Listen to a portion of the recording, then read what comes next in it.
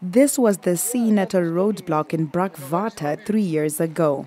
A bakkie full of meat where the driver pled not guilty as he claims he had no knowledge of how the carcasses got onto the bakkie. He says he was only a designated driver. This resulted in a clash with the law. We're here outside the magistrate court in Okahanja, where 3 suspects are due to appear for an alleged stock theft that took place in 2009. The case has been dragging on for 3 years now and no judgment has been passed. Though the 30-year stock theft sentence has been deemed by many as too harsh, it still stands. Cases such as this can drag on for many years.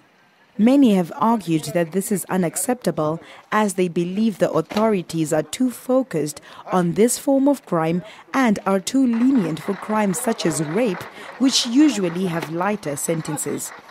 Maybe by the time these suspects eventually receive their judgment, the law would have been reviewed.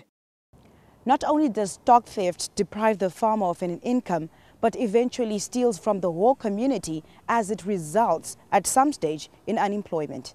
Kodachi Soweto News on One.